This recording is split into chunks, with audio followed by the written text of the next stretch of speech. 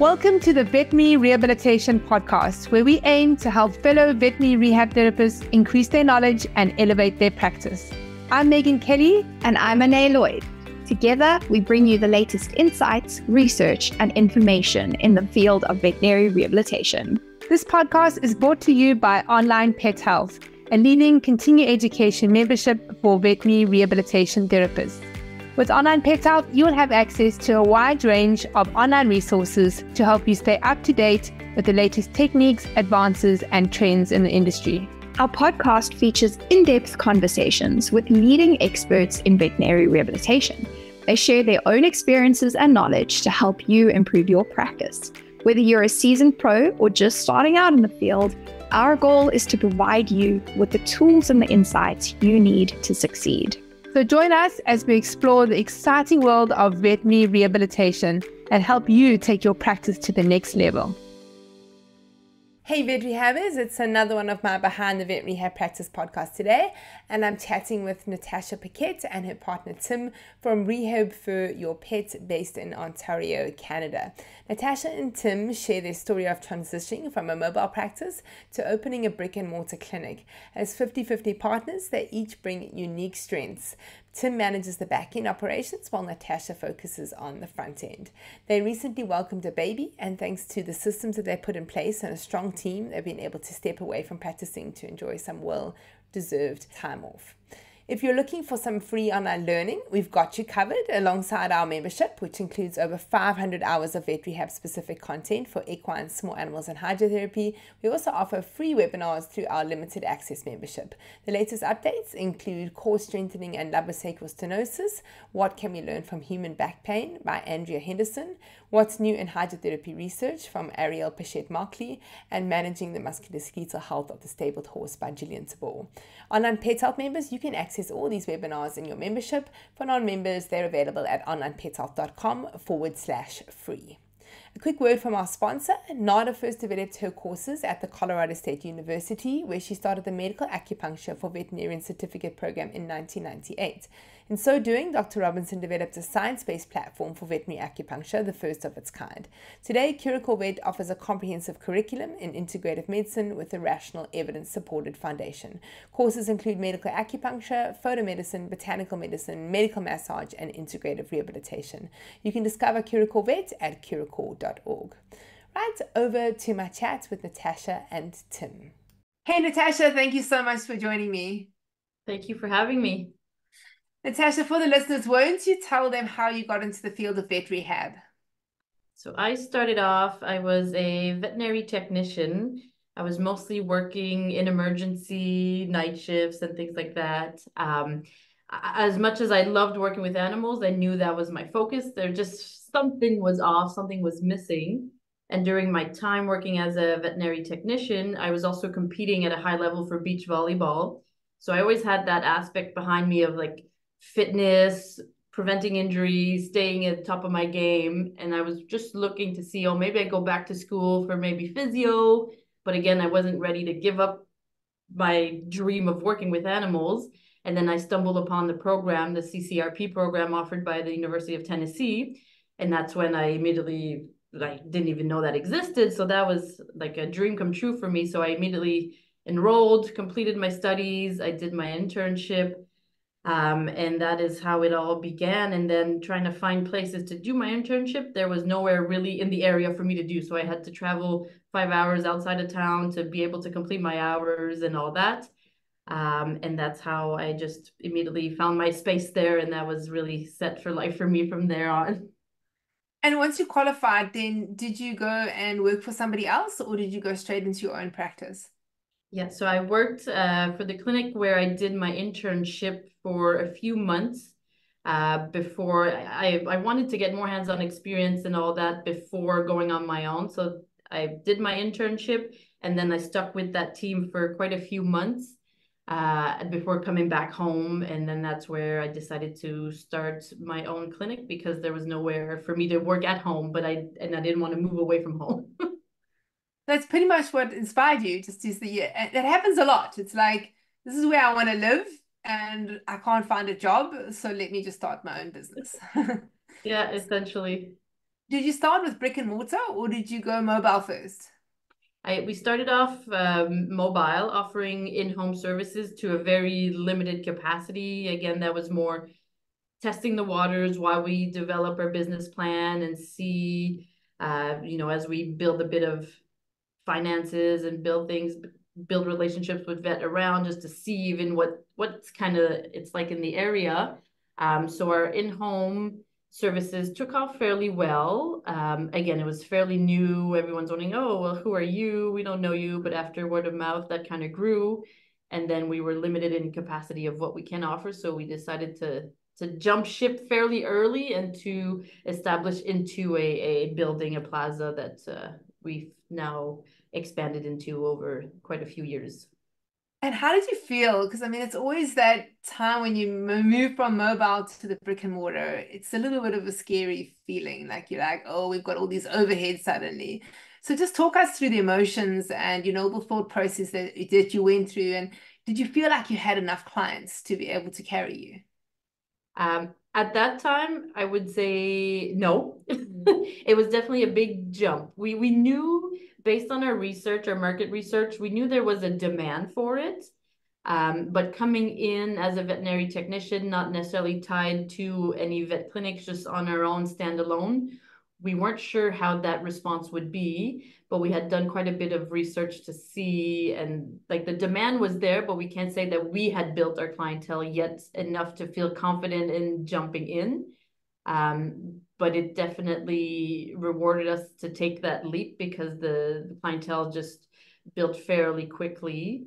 So the emotions were very excited at some days, other days, oh my gosh, what are we doing? Is this a bad idea? Are we, gonna lose all of our personal investment by going in here without knowing what kind of clientele we're gonna build? So it was emotional wise all over the place, from greatest excitement to greatest fears all at once. So I think it's a good time to introduce Tim now. So when you're talking about Natacha has a partner, a 50-50 partner, and her practice Rehab for your pet. Tim, tell us about how it was for you, because obviously you now have no background whatsoever in veterinary. What was it like, investing 50% into a practice? Did you have some knowledge about the veterinary rehabilitation field? Were you confident when you went in, or were there some sort of trepidations? So my background, I'm a bit of an entrepreneur, and I think that's kind of what got me into this. Working mostly as a product designer for my career. I've helped entrepreneurs, I've helped lots of people start businesses and sort of build products, and that's kind of what got me into it. And when Natacha was really looking for those opportunities, we together sort of saw that need within our own city here. And yeah, I mean, I originally was just going to provide some support financially. I was going to do a bit of branding, logo design, like bring in my design skills and sort of help on that side, do some planning, layout design of the clinic and that kind of thing. And that was very exciting for me because I'm using my skills that I know how to use and applying it and trying to support Natacha in her endeavors. But I think at that time, we didn't really commit to this sort of 50-50. And that came a little bit later as I really got invested into the business and got excited about the field.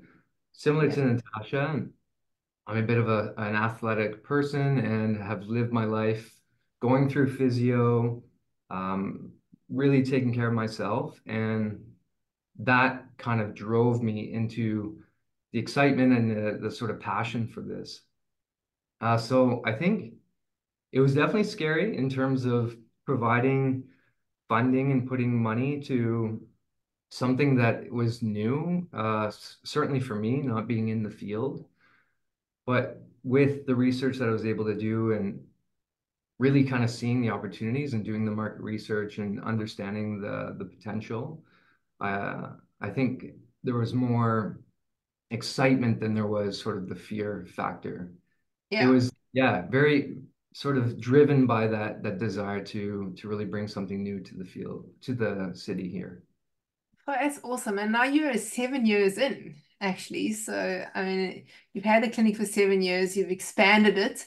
Just tell us what your role is now. So as you said, it's sort of expanded into 50-50, and maybe you took on more jobs than you'd originally decided you would.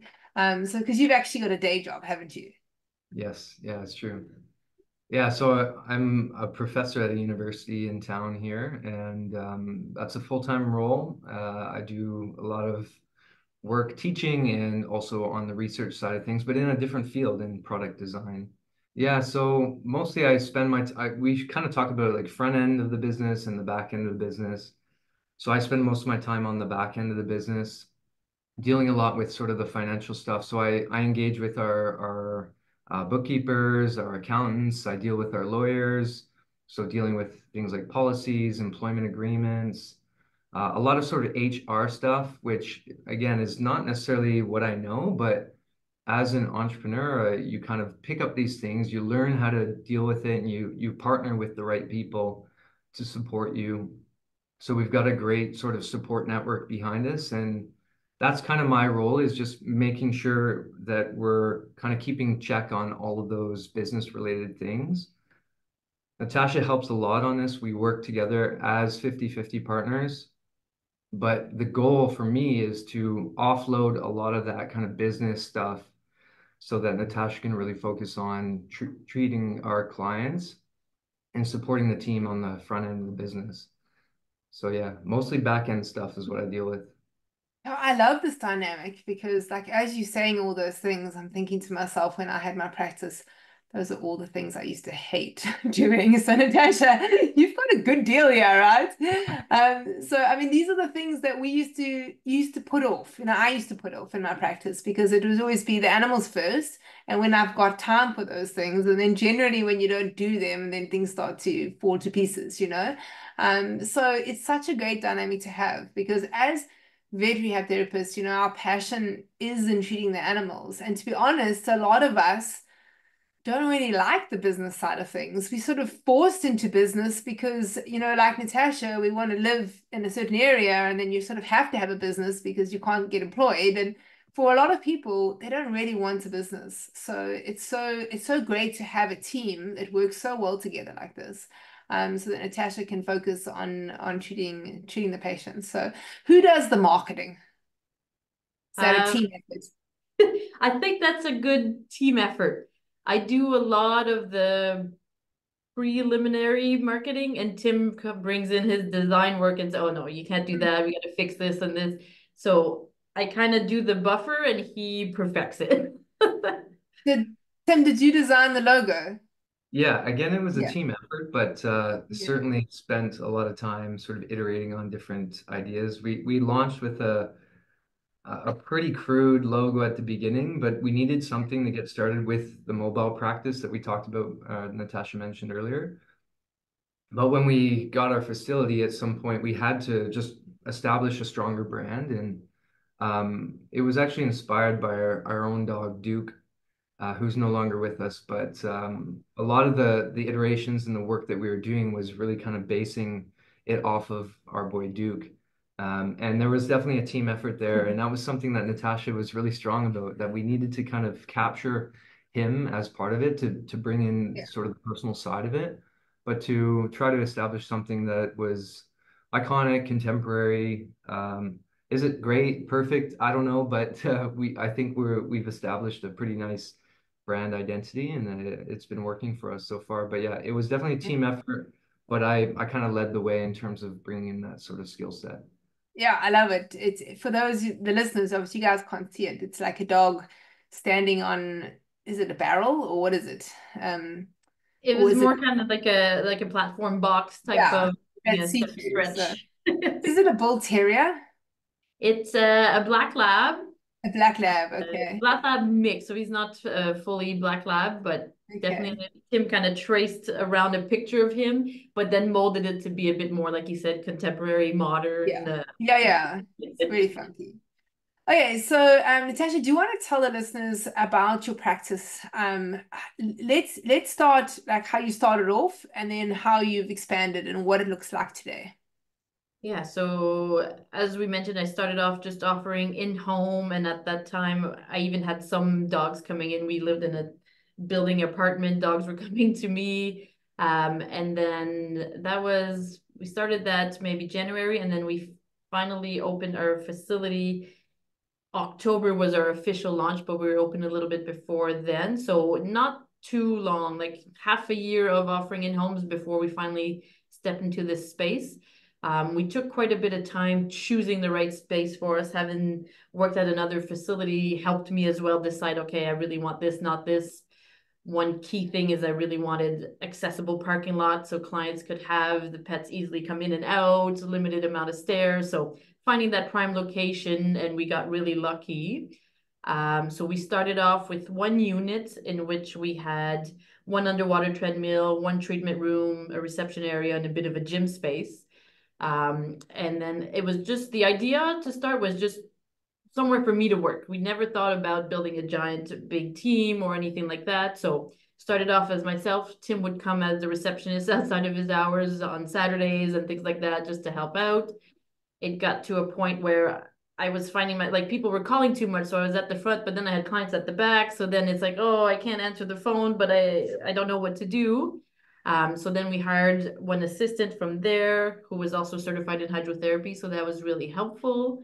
And then that made us grow even more. We suddenly had 2 practitioners now, an assistant. And now fast forward to a few years, 2 years ago now, I think, expanded. 3, I think. 3 years now, expanded in the midst of a COVID lockdown. I don't know how it was, but here in Canada, we were in lockdown for almost 2 years. Like no one could go out anywhere. So we survived that, which was great. So we told ourselves, well, if the business can survive this kind of crazy pause on life, then, we'll take the leap. We expanded the unit next door to us. Actually, the tenant left. So it was an opportunity. We weren't necessarily ready, but the opportunity was there. So we kind of jumped on it, doubled our space from what we had.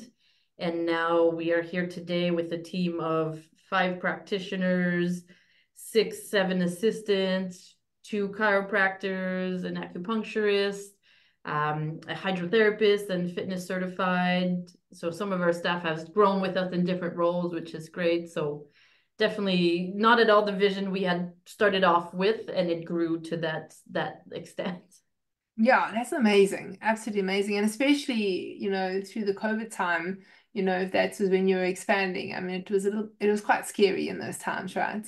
Yeah, exactly. Let's go back to when you first opened up the practice. Can you remember what your biggest challenges were? When I first opened the practice, my biggest challenge, it was a bit more on my end, a bit of insecurity coming in as a veterinary technician, offering, not knowing what, who would put trust in us to offer this care, how can we build this up with confidence type of thing.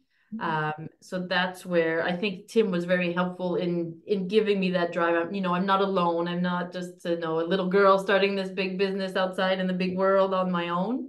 So I had someone to kind of still drive me and get me the confidence we needed. So challenges were just getting that confidence to get out, meet with veterinarians and just talk with them and realize that, not as scary as it looks once you just start having conversations with people. And I think Ottawa has been a really nice community that way. Everyone seems very supportive with all the same, motive of helping the pet community in ways that, we maybe didn't think were possible. So the response has been good. And that was one of my biggest fear and challenges starting off. How did you get most of your new clients in those beginning days? At the very beginning, I'd say a lot of word to mouth, because we hadn't done all that much marketing. We had budgeted some, but really hadn't done much. So, you start with one client, and then one client talks about you, and then the vets hear about you, and then they reach out, and we're inviting them to come meet us, come tour the facility, and a lot of the vets were really responsive to that. There's a few big events in the Ottawa area, like pet expositions, in which we would open up a booth. We did that for a few years. So again, people would come and reach out to us. We work strictly on a referral basis. So we only will take pets if a vet has referred to us. So building that connection with the vets was really important. And that all mostly came from word of mouth. The clients talking to us, to the veterinarians, and then them reaching out and saying, oh, who are you? And then us just exchanging with them in that sense and building relationships that way. And tell me now, the vets that are referring to you, do you have like certain number of practices that are referring and then others that don't, or is it pretty much like if you got buy-in from most of the vets in the area? I'd say pretty much most of the vets in the area, and like I said, the Ottawa community seems really good in the sense that even veterinarians that are offering rehab at their facility are more than happy to refer to us if it's for some reason more convenient for the client. So there hasn't been too much backlash or just, oh no, we refuse to refer. We've had a few that we had, to put a bit more effort in convincing them that we know what we're doing and just, sell them on the service itself. We've had some over the years that maybe were a little hesitant and they seem to have turned the table, which is nice that when you see those referrals and you work so hard to get, but at the end of the day too, sometimes you dwell on the one or two that aren't referring, but you see those 30 other clinics. So instead of focusing on those one or two, just see the bigger, all the others that are happy to refer and all that. So that's kind of where sometimes it's easy to put yourself down when the one's like, oh, we don't want to refer to you. But then we've built that relationship with other vet clinics, like I said, that have rehab. So if a vet's not willing to refer to us, I'm more than happy to point at least the clients that are calling into another direction so that they find the care they need rehab wise. Yeah, that's great advice, just to focus on the positives. So when you started and you opened the clinic, you had no competitors. So is that still the case now, or have other practices opened up around you? So when we opened, we were the first standalone facility. There was one or two clinics offering rehab kind of as a side service, not necessarily their mainstream focus. And right now, it's definitely built up over the years. There's quite a few other veterinary clinics offering a lot more mobile, practitioners offering in-home services and things like that. So the clinics around us, competition has increased, but that also just brings more awareness. It's just something people seek more and more now. They know it's actually a service that exists. So in our sense, we see the competition more as it's like marketing for all of us in the area that this service exists for people out there. Yeah, that's great. I mean, it's great that there's more awareness now of veterinary Yeah. rehabilitation where you are. And let's chat about your marketing now. So do you do any paid ads or anything like that? Or are you sort of still working on your referrals and word of mouth? So as far as our rehab side of things, mostly just our referrals, the relationship with our veterinarians has sustained us to a point that, we've built even a wait list. So we don't try to market too much the rehab because we also don't want to make people wait too long. It's more, we're also trying to build our fitness and wellness side of things, preventative stuff. So that we're trying to market a bit more, bring awareness to, bringing the pets in before they're actually injured so that we can prevent them from needing the rehab they think of. So just fitness and general wellness is something we're trying to boost in the coming, that's our kind of marketing plan for the coming years for the business, boosting that side of the business. Nice. And I think that that's still an area which I don't think a lot of people have got into. I think we all want to, because obviously, as health practitioners, prevention is obviously better than treating the patients, but it's quite a hard thing to convince pet owners to do, right? So they're so used to just treating whatever the problem is or putting the fire out, right? So yeah, how do you manage that? The current clients that you've got, so have they come to you, or have they been clients that you've had and they've maybe bringing their other dogs now so that the same thing doesn't happen to them? Tell us a bit about that. Yeah, so I'd say a bit of both. There's a good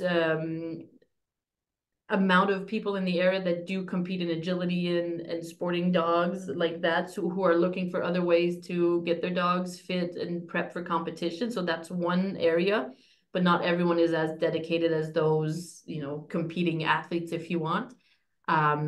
The other side, we often have a lot of our clients, once we start the underwater treadmill, and they're like, oh yeah, my other dog at home would love this, but he's not injured, so I don't need, we hope to not need you. And that's why I tell them, well, that's when you should come, like come even just for maintenance. And then we've developed some fitness packages for those that are just coming for fun or introduction. And we tell people, if your dog's comfortable in the space, if he is to be injured at some point, this is family now, he's comfortable, the recovery will be that much better because he knows the process and all that. So a lot of people get sold on the idea from their injured pet to now wanting to not go through that all over again. And if there's any way they can prevent it, they're all for it. I think a lot of people are also Me and Tim are very active, like campers, hiking and all, paddleboarding with our pets. We even bring our cat paddleboarding with us. And a lot of people look to us and they say, I don't know where I would even start to bring my dog camping. So we also want to bring that kind of lifestyle. And if we can offer tips, and I see this dream of, just offering webinars and things like that, or events that come, we'll show you how to paddleboard with your dog and things like that, just to be active in other ways than just playing with the ball for an hour and a half to tire your dog out. Yeah, I love that. And it's obviously, really aligns with your values and your ethos and how you live your life. So that's awesome. Tell me, when you expanded the clinic, I mean, obviously because you had a space, and did you put drywalls up, or how did the internal structure work? Yeah, so the space we had originally, oddly enough, so there was us and the tenant next door. That used to be one unit, and the owners had put up a wall to separate the unit and make it into two. So we have now removed that wall and make it back into one. So Okay. we mostly opened up space, and we've built a few treatment rooms. So we have 3 treatment rooms, 2 hydro rooms, and a wide open gym space, and a staff room and reception area. So we have around 2,000 square feet. Yeah, like 2,300. Okay. I always like to ask this question because I sort of see it very similar to when you build a house, and you like your kitchen or whatever, then when you design it, you think this is going to be perfect. You've got everything right. And then you're like, oh, we should have done that. Oh, we should have done that. We didn't do that. So yeah, can you share any mistakes that you made in the design or in the refurb or whatever that you think, oh gosh, I wish I hadn't have done that? So definitely, having expanded, we were able to kind of fix our original mistakes, going from there.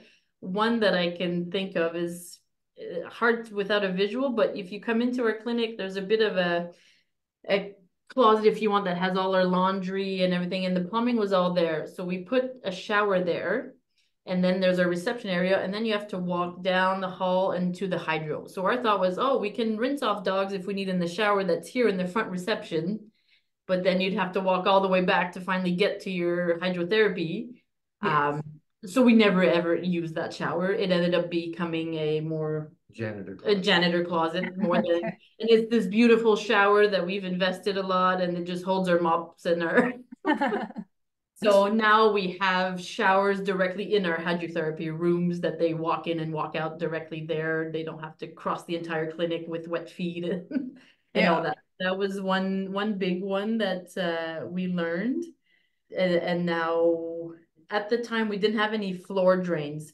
So I don't know if it's everyone's experience, but having an underwater treadmill, you're more likely to flood your place a few times, like just things that happen, you're filling it and you don't realize to shut off the water. So a few little accidents without floor drains that were not so fun. And now we have floor drains right next to our treadmill. So if there is flood, well, luckily it's not going to flood the entire place. Yeah, and I think you also underestimate how much water, even when you're not flooding the place, comes off the dog, and every single dog that comes in, you just like, there's so much water there, and you actually just need somewhere to sweep it into, right? Yeah. So having a floor drain, yeah, I also made that mistake when I made my practice. I didn't do that, but luckily I had an outside door, so we used to just sweep it outside the door. Oh, awesome. If you could give any advice to somebody who was wanting to start their first brick and mortar practice, what would that advice be? My advice would be to I'm really the type to kind of jump in and let's go do it, sometimes without even like, I'm excited, let's just do it. So if you can find a partner that will, Tim's the opposite. He will just kind of plan things and never jump in. So if we can find someone that can help plan, but someone that can also push you to jump in. So to not just dwell on your fears and take those risks once in a while, it really does pay off. And fears, like I said, having a plan A, plan B, in case that doesn't work, you have something else to jump on. So it keeps you at peace. If something doesn't work, we have other options on the table. So we don't have to really fixate on the one goal, because we have other opportunities ahead of us. I love it. Plan. And what about for you, Tim? So for the back end of things, what advice would you give? Oh, uh, definitely don't, especially coming from my sort of background and being sort of an entrepreneur, not necessarily coming from a business background, having that knowledge and the experience, is to, again, find partners that can help you. So don't try to do it all yourself. Reach out, connect with the right people. For example, at the beginning, when we started the business, we spent a lot of time at our local sort of innovation hub, where there's a lot of connections and support structures for connecting with business people, business consultants, marketing people, anyone to talk to and provide guidance to on business law, employment law, any of that kind of stuff that's really, really important, and you don't want to get it wrong. So I think really kind of building those connections with the external partners. They don't necessarily have to be totally ingrained partners, but don't be afraid to reach out and talk to people. Sometimes we're afraid to like share our ideas because we want to kind of own the intellectual property in a way. It's like, oh, it's our idea. We don't want anyone to steal that. Or I think that one of the worst mentalities to have is to try to keep everything so tight to you. The more you talk to people, and this comes down to market research too, and just engaging with your clients, potential clients, and really understanding what kind of services you can bring to the table. I think that's kind of the big advice, is just don't stay in your own bubble. Don't try to do everything yourself, and kind of reach out, talk to people, and get advice where needed, and seek out sort of the professionals in those different domains. I love that. And there are so many places that actually have those little business hubs, right? And business groups. And it's not something that I ever did actually when I opened mine. So I love that advice. Yeah, great advice. So the last question is, what happens when you guys go on holiday? Who runs the practice? Because now both of you are not there. We have one, our clinic supervisor that we could not do anything without. We would not have been able to have our child without her being here supporting. So she's if you can find, we call her name is Andrea. So if you can find an Andrea, we hope that everyone can find an Andrea in their business that can support you from, you know, you can go to bed at night knowing that we're not there, things are going to be fine. So when we go on holidays, we know we have someone that's going to take over. And if you build that team that's very open and communicating while we're away, if things go wrong, they're not afraid to reach out, and we can, you know, manage things from a distance as well as needed. Yeah, that's awesome. Yeah, we do all need Andrea. Mine is called a Mish. I've got a Mish. She's the best. Awesome, guys. Thanks so much. It's been so wonderful chatting to you. And yeah, I'm so excited to watch your journey. And yeah, what for the future? Is there plans to expand, maybe take another unit, another venue, maybe franchise? We'd be more than open to expand. We need more practitioners. So if more people can come and want to work in Ottawa, we're all for it, because the demand, the pets, they want the help they can get, but we just don't have enough workers. So if that's the plan is, if people want to come work, we'd be happy to expand. Awesome. Thanks so much for your time. It's been wonderful chatting to both of you. Thank you. Thanks so much. Thank you. If you enjoyed this podcast, please hit the subscribe button so you get notified every time I load a new podcast. I'm here every week talking to vet rehab therapists from all over the world about all things vet rehab. A big thanks to our sponsor, Curacao Vet. Their sponsorship allows us to be able to give this podcast to you for free, so please go and check them out at curacao.org. Please also don't forget to bookmark the next Vet Rehab Summit. It's on Saturday the 8th of November in 2025. Come and be a part of the world's largest online veterinary rehabilitation conference created specifically for you, the vet rehabber community. Online Pet Health members, you get VIP complimentary access to the Vet Rehab Summit. For more information about continuing education for vet rehabbers, you can go to onlinepethealth.com.